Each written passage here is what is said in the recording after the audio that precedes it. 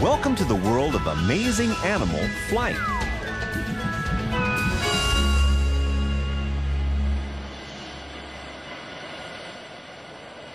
Welcome aboard! Right this way! Glad you could make it! Thanks, Henry. I wouldn't miss this for the world. Have you thought of a name for your new airline yet? Yep, it's called Lizard Air, the amazing animal airline. First class ladies, right up front. They're VIPs, very important pussycats. Any more carry-on luggage? Traveling alone? Or is there someone in your pouch? Stinking sections in the back. You. Welcome to Lizard Air. Cat flaps are located there, there, and there. Please make sure all poisonous snakes are stored in the overhead compartments. In the unlikely event you're a turkey, your seat can be used as a nesting device. I hope you enjoy your flight on Lizard Air, the only way to travel. Now, please pay attention to the following safety demonstration. Oops. I think maybe you could learn a thing or two by watching this, Henry. Question 1. What is flying? Going here to there in the air. But sometimes that's just jumping. Okay, flying is what birds do. But have you ever heard of a flying frog who can glide 50 meters on its big webbed feet? That's what I call hip-hop. But it's not really flying. This flying squirrel maybe should have been called the gliding squirrel. Gliding isn't like real flying, because they have to keep stopping. There are all sorts of ways to take to the air. Whether it's floating on the breeze or flying south for the winter, air travel is an amazing adaptation animals use for survival. Plants too. Some trees even make seeds with wings. Just because you've got wings doesn't mean you can fly. Look at that ostrich. The only flying he's going to do is on a 747. Flying's much easier when you're light and small. Insects were the first animals ever to wing it. Being able to fly is a great way to escape your enemies or to get a bird's eye view when looking for something you need. Like your teddy bear? Like your dinner, or a place to nest, or a mate. I don't see any volunteers. Thanks to the huge numbers of insects around, there are more animals alive that can fly than can't. That's amazing!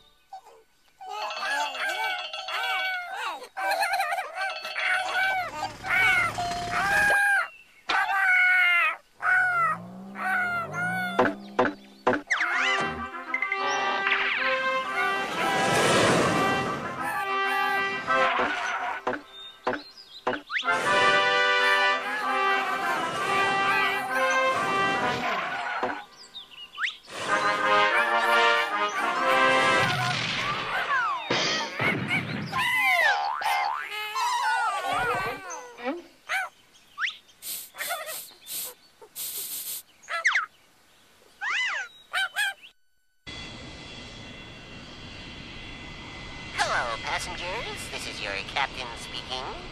Don't tell me you're the pilot, too. Somebody's got to fly this thing. Now, how do you turn it on? Uh-oh. You better make sure all your equipment is in working order before takeoff. Roger! Aye, aye! And check! Visibility! Check! Wings! Check! Ready for takeoff? Wait, what about your landing gear?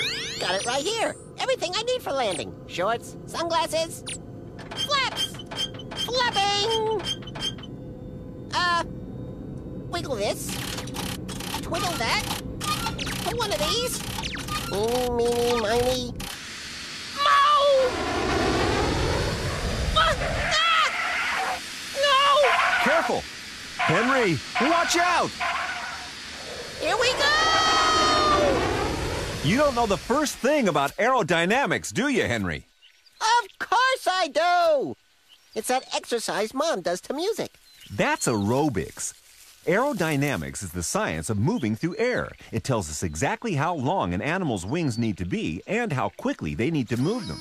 Roger Wilco, Dung Beetle. Prepare flying apparatus. Extend wings. Right, left. Commence flapping. You're clear for takeoff. Insects have to spend a lot of energy flying due to the weight of their outer skeleton. Birds have it easy, relatively speaking. I didn't know you had birds for relatives. I mean they have their skeletons on the inside, and their bones are light. Some are even hollow, making it easier for them to get off the ground. and stay up there.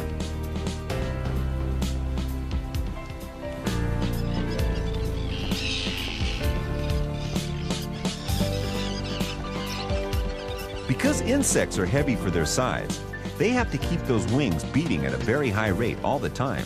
It's still not getting him very far. That's because he's hovering. This bird is soaring. Hey, no snoring on the job. Not snoring, soaring. Flight without flapping. See how this black kite uses its tail feathers to steer? I do that with my plane's rudder. Us pilots have to be in complete control all the time. The experts can even refuel or take on cargo without landing. I could do that. But I don't think all my passengers are having the fish. Landing is tricky too. A soft landing takes agility and precise control, especially for a large bird. This condor needs to slow down gradually for a safe descent. Control tower to Condor. Steady as she goes. Control tower to Swan. Pond 1, clear for landing. Or maybe I should say watering. Soft landings aren't quite as soft on the ground. In the same way that there are different kinds of aircraft, each species of flying animal is adapted to the kind of flying and landing it needs to do. Like aircraft, animals need regular maintenance. Clean feathers are light feathers and the most efficient for in-flight maneuvers, which means a good wash for these turns. At least with a bathtub that size, no one has to wait their turn, do they? Oh, brother.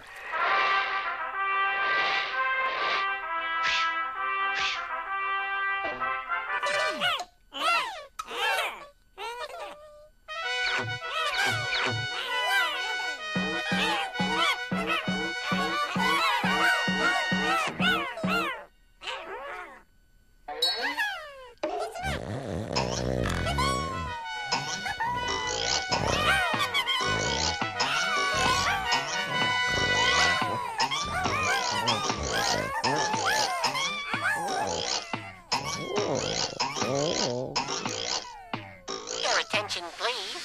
Our in-flight movie today will be that old favorite, The Lizard of Oz. Passengers are asked please not to eat each other.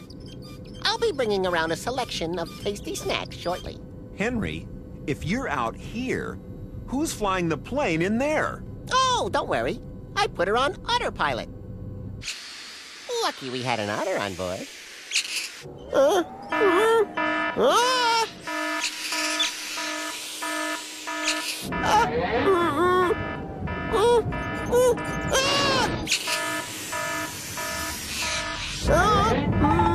Yikes! Too bad otters don't know how to fly! Do something, Henry, and quick! Oh, sorry, buddy. You haven't had enough lessons yet. It took me a whole day to learn how to fly this thing. Sorry about the disturbance, passengers. We had a beginner at the controls. All right, Otter, back to your seat. Don't be too rough on him, Henry. Even the experts have to face a steep learning curve. Curve? That's more like a learning cliff. Cliffs are safe nesting places for murres, but their food all comes from the sea below. So it's a long way down for your fish supper. Right. Mom and Dad Murre would rather not spend energy carrying fish all the way back to their chicks. So today is flying lessons for the young Murres. I'd rather take the stairs. This chick is warmed up and ready to go.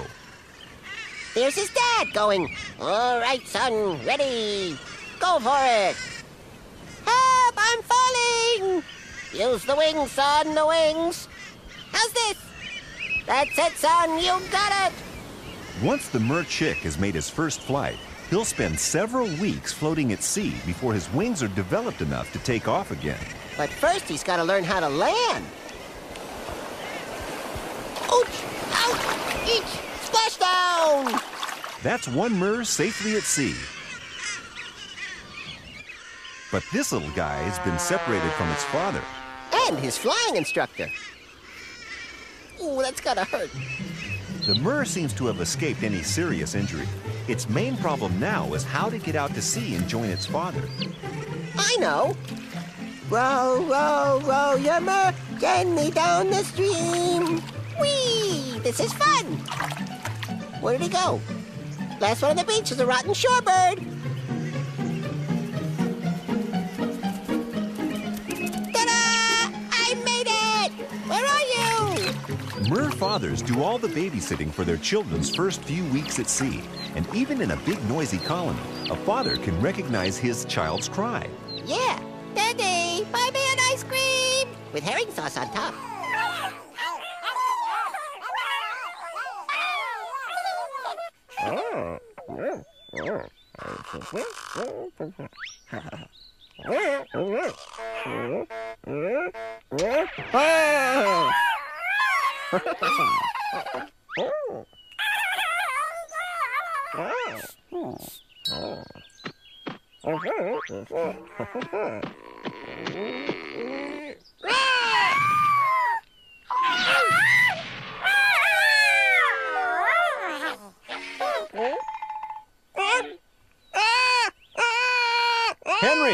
Henry, it's time for your report on flying mammals.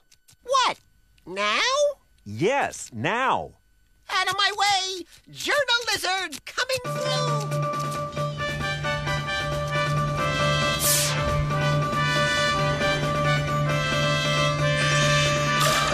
Tonight, owl develops winking problem. And caterpillar learns to cha-cha-cha-cha-cha.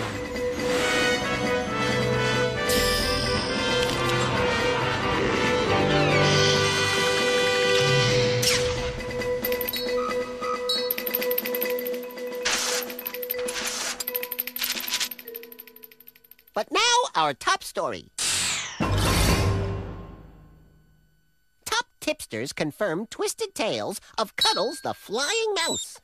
Amazingly, born with the wings of a wasp and the lips of a love god, Cuddles flew around the world, planting great big smoocheroonies throughout the animal queendom, making felines faint, chickens cheer, and blowfish blush. Cuddles hung up his wings after falling in love with Gloria, the hug-hungry gorilla. After a smooch-tastic honeymoon in Hawaii, they bought a motorhome, a ton of bananas, and drove off sweetly into the sunset. Think they bought it? You couldn't even give it away, Henry. Rats.